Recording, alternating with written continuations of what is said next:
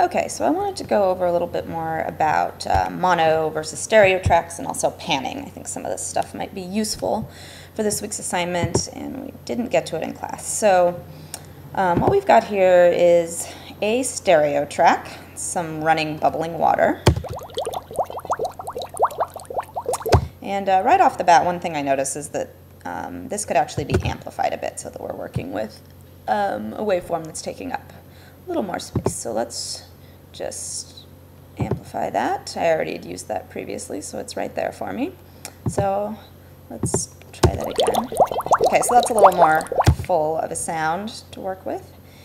So the next thing I'm going to do is, what I can tell here is that it looks like, although I've got a stereo track, I've got these two here, they're actually repeated. It looks to me like, based at least on looking at the waveform, like this one and this one are pretty much the same. The way I can double check to make sure that's the case is I'm going to actually split this from a stereo track into two mono tracks. And what I have now is two tracks. They're the same as they were before, except that I can listen to them independently. So let's listen to the top one. Okay, and let's give a listen to the bottom one.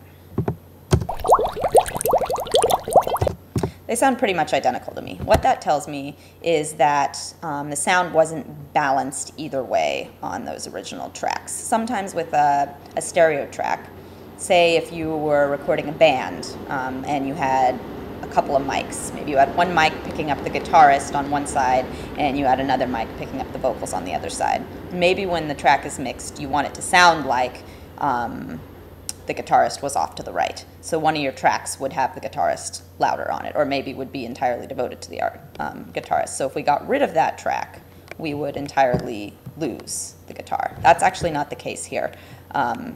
Both tracks have the exact same content.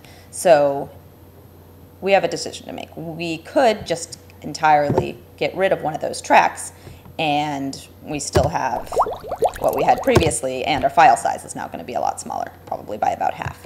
But the other option we have, now that we have two identical tracks, is to adjust the panning on them and play around with the directionality of where the sound is coming from. So I'm going to go ahead and pan this one all the way to the left, and this one all the way to the right. Now let's listen again. It still sounds exactly the same, but what's happened is one is coming from the right headphone speaker and one's coming from the left. And the way I can tell that is if I solo this one, I only hear it in my left ear. Let's solo this one, I only hear it in my right ear. Okay, so great. Doesn't seem much different, but what we can do at this point is we can grab the envelope tool and play around with adjusting the volume of each of these tracks independently. So let's say we're going to start out with the sound coming primarily from the left speaker. So let's make that pretty loud. Maybe back here we'll shrink it down a bit, and then eventually maybe I want it to go all the way down to 0. Maybe not quite that dramatically, right about there. Okay, and let's do the opposite on the other track. Maybe right here it'll go to full volume. Back here I want it to start coming in, and somewhere around here it'll still be at 0. So let's shrink that way down so we can't hear it initially. And then it gets a little louder, and then let's have it go all the way up to full volume. Oops, I lost my selector tool. Okay, right up to full volume there. Maybe I want this to be a little more gradual, so I'll drag it about over here. Okay, so let's see what that sounds like now.